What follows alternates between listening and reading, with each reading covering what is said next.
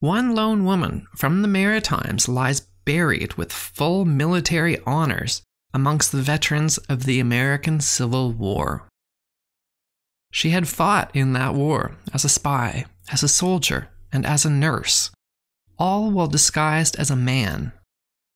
Later, she'd fought a different kind of battle against the American government to successfully get her actions officially recognized through an act of Congress.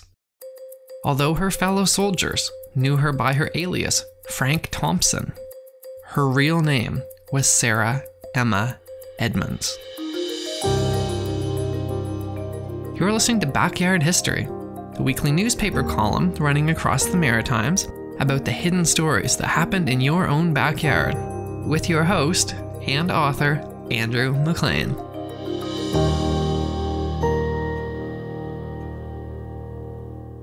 Lake Macadavic, about 25 miles northeast of Fredericton, in the 1840s, was not exactly a bustling metropolis. Sarah Emma Edmonds, who went by Emma, was born into a meager farm, which was struggling even by the standards of the time. Her father had hoped for a son to help with the farm. Emma was the fifth child, and she had 3 sisters and a sickly brother who had epilepsy. As a child, Emma began to show an interest in what at the time were considered male pursuits: farm work, shooting guns, hunting, horseback riding.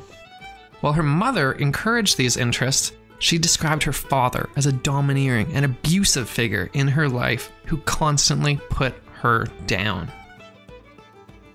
Emma dreamed of a distinctly more adventurous life than could be found in Lake Macadavic, something that she attributed to a life-changing book she was given at the age of 9 by a traveling peddler, who told her that she reminded him of the book's main character. The book was called Fanny Campbell, Female Pirate Captain, A Tale of Revolution, and it was about the exploits of an assertive, horse-riding, gun-shooting, cutlass-waving girl from a small town in New England who disguised herself as a man and became a privateer during the American Revolution. The book was a work of fiction, but many young women who read it, like Emma, thought that it was a true story and looked up to its strong heroine. It was said that after its publication, sales of prints of women pirates became a phenomenon that were snapped up by young women who idolized what the character stood up for. By the time she was a teenager, Emma proudly boasted that she could outrun, she could outshoot, and she could outride any man in her region of New Brunswick. Around that time, she met a doctor in nearby Harvey who encouraged her fascination with his job, and she took to following the doctor around as he worked on his patients. This doctor also encouraged Emma to attend to some of his patients himself, providing bedside assistance to the injured and the ailing. Around the time of her 17th birthday, Emma's life had been mapped out by her father. She was to marry a nearby farmer, and she was going to work as a hat maker. Emma, however, did not care at all for her father's plan for her future, and she described her would-be future husband as, quote, a lecherous old man. So abruptly, 17-year-old Sarah Emma Edmonds disappeared without a trace. A few days later, however, a man named Franklin Thompson mysteriously appeared in St. John, which was New Brunswick's largest city, and soon after, he took a job as a traveling bookseller. Emma had chopped her hair short, tanned her face with stain, and acquired men's clothing as her disguise, and crafted an entirely new identity. Emma, in disguise as Frank Thompson, soon moved to the United States and worked as a traveling bookseller all over New England with a company based in Hartford called Hurlbut Company, and became very successful at his job. Emma would later write in her 1865 autobiography nurse and spy in the Union Army. Frank Thompson later returned to New Brunswick, selling Bibles in the St. John River Valley. She had returned home to visit her family in disguise, in what would be the last time she ever set foot in New Brunswick. She knocked at the door of her childhood home in disguise on the pretext that she was interested in buying a horse her family was selling. Her father was out at the time, but her mother answered the door. Her mother invited this traveling salesperson in for something to eat, and remarked that he looked an awful lot like her long-lost daughter. Emma replied, "Mother, it's me." At first, her mother did not believe her, because Frank Thompson was missing a distinctive mole that had been on Emma's cheek.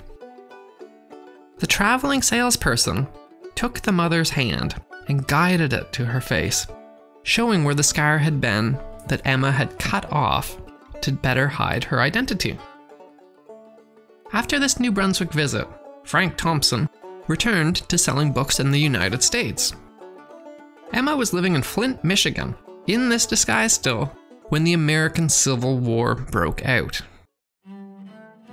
The American Civil War deeply affected Emma, as it did with many people from where she was from. Although Canada as a country would only come into being 6 years later, it's estimated that about 30,000 to 50,000 people from what we now call Canada volunteered to join this war. And virtually all of them were for the Union, which is to say the Northern or the anti-slavery side. This, however, masked sympathies in Canada, which were actually quite divided.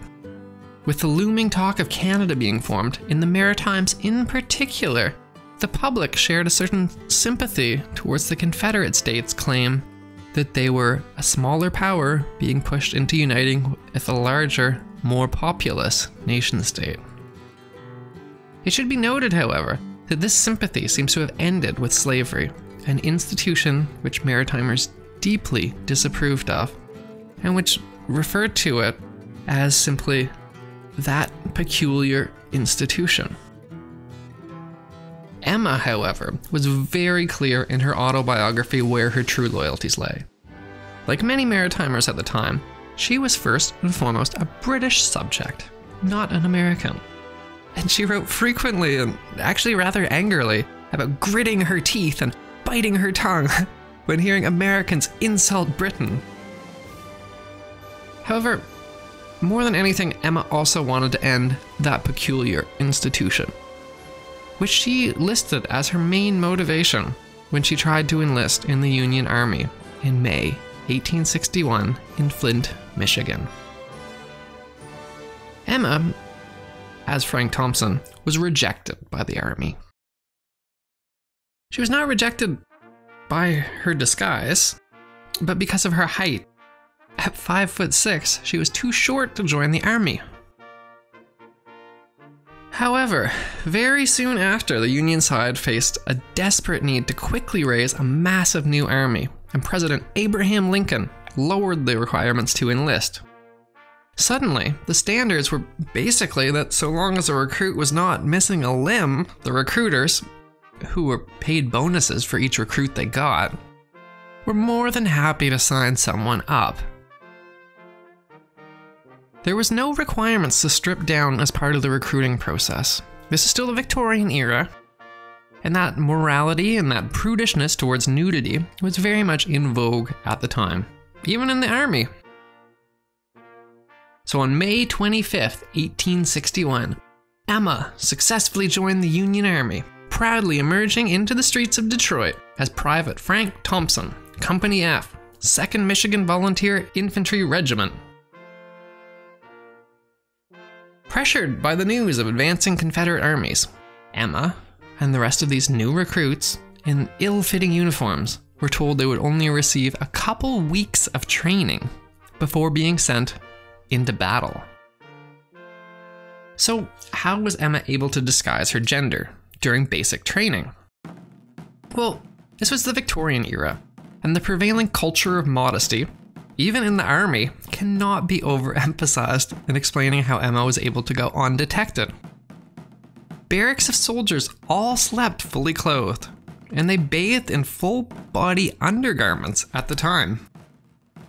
Meanwhile, army bases had large open pits where soldiers were expected to use the washroom, but many of them avoided these foul-smelling pits and would wander off into forests and streams to use the washroom.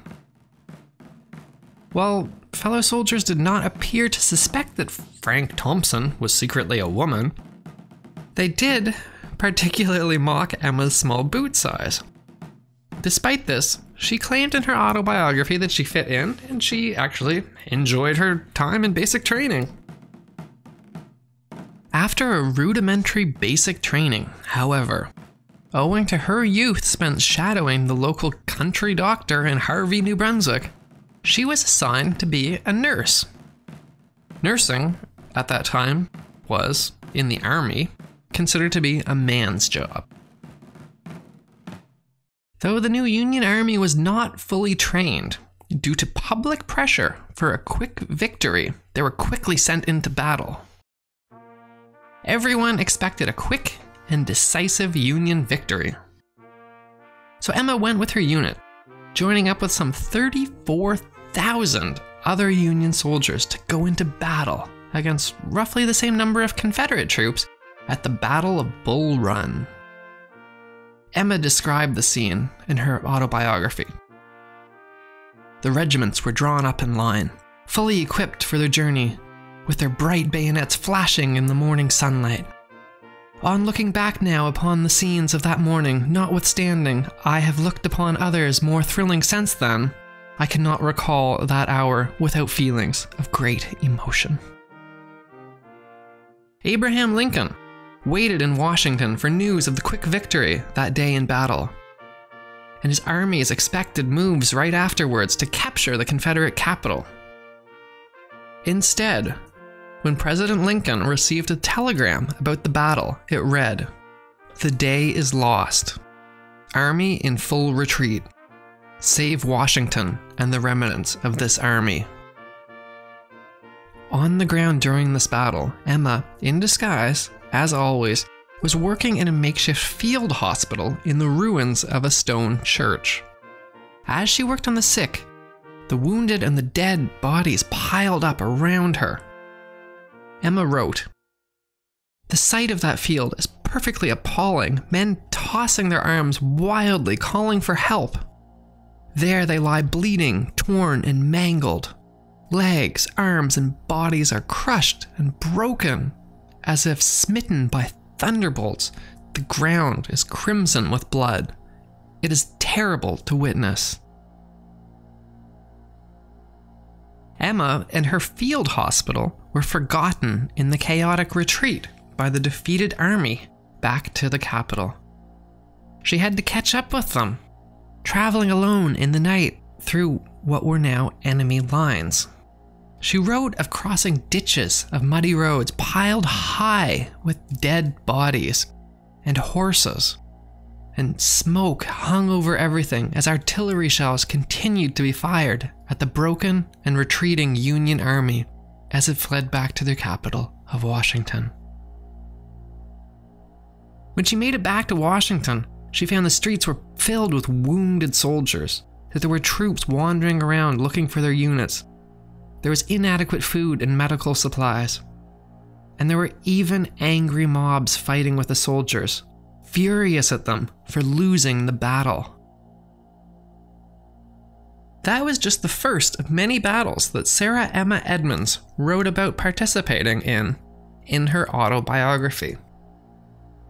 Over the course of the conflict, Emma moved out of nursing and into the United States' first ever intelligence gathering operation.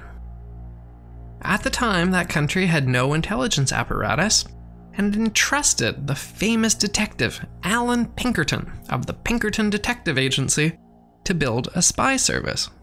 So Emma, disguised as Frank Thompson, became highly skilled at keeping track of Confederate operations, and became especially known for his remarkable ability to disguise as a woman.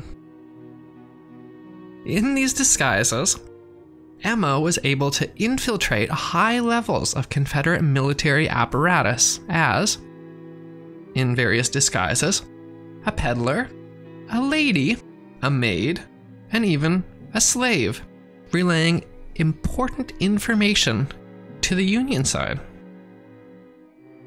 At one point, Emma encountered a fugitive slave and bought his clothes and assumed his identity of the slave named Cuff by wearing a wig and painting her skin with silver nitrate.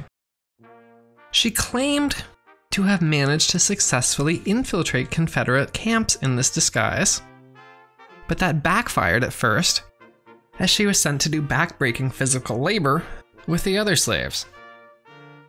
According to her autobiography, she eventually managed to exchange duties with another slave and got the role of bringing water buckets around the camp.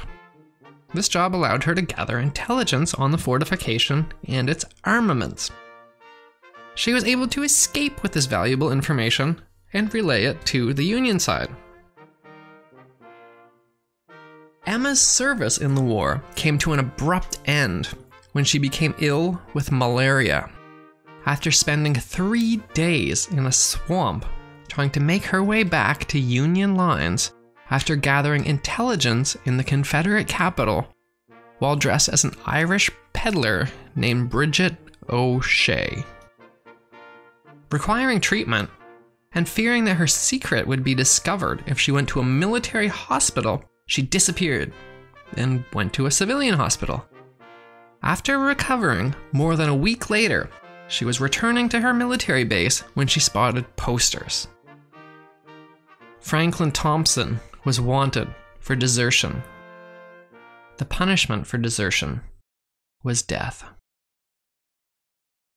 So Emma dropped the dual identity and resumed her previous life as Sarah Emma Edmonds. After the war's end, however, she was certainly never shy about her experiences. Rather than hide her secret life, she wrote a book about it called Nurse and Spy in the Union Army in 1865. It became a bestseller, selling a remarkable 175,000 copies. She donated all the money she received off of it to organizations that helped wounded veterans. Her autobiography makes for an unconventional read today. It's written in a Victorian style, which modern readers would probably find pretty dramatic. What I mean by that is that there's an awful lot of deathbed confessions and late life conversions to Christianity. Parts of it have been questioned by historians, notably the spy sections, and Emma herself admitted that parts of the story were told out of order to allow the book to flow better, but she insisted the fundamentals of her story were true. After the war, Emma met up with an old friend from St. John, New Brunswick, who also now lived in the United States. He was a lumber surveyor and a mechanic named Linus Seeley.